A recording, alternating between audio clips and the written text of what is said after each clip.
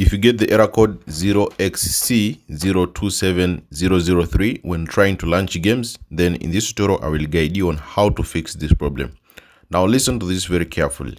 GeForce Now error code 0xC0270003 quick fix. Now this error code, which is 0xC0270003 in NVIDIA GeForce Now, which occurs when trying to launch games through either Steam or the Epic Games Store. So to fix this issue is actually very easy. The first step you need to try is try restarting your device. If you've restarted your device but you're still facing again the same error code, then GeForce Now servers may be down. Just wait for a few hours and try again.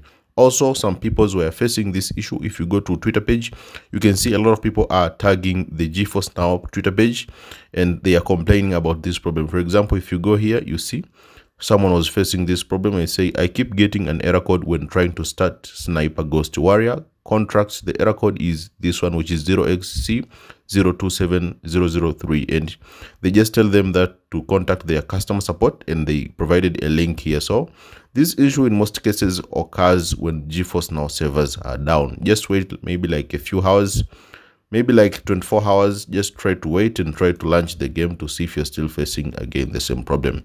If you've waited longer but you're still having again the same issue, you can contact GeForce Now through their Twitter page and they will help you fix this problem. But in most cases, you don't need to do anything.